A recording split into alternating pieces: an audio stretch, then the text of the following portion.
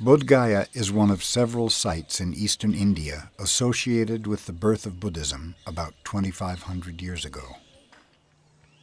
It was here, under the Bodhi tree, close to the present-day Mahabodhi temple, that the prince named Siddhartha attained enlightenment.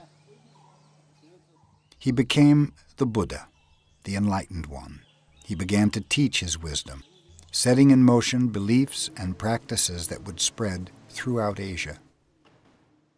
Bodhgaya is a major pilgrimage site. The focus of worship is the Bodhi tree. The present tree is a descendant of the original.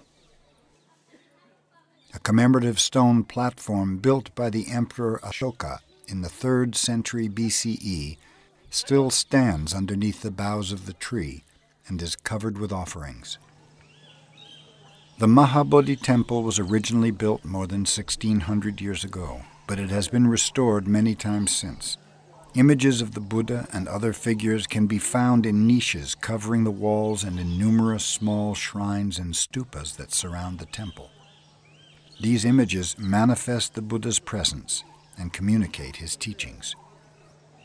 Although Buddhism declined in India, the spiritual and artistic legacy of Bodhgaya spread throughout East and Southeast Asia.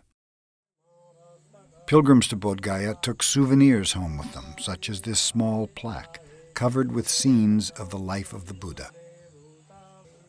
Pilgrims and tourists from all over the world still come to Bodhgaya. Different countries have built their own temples, monasteries, and hotels. They accommodate the many visitors to this most sacred site in the Buddhist world.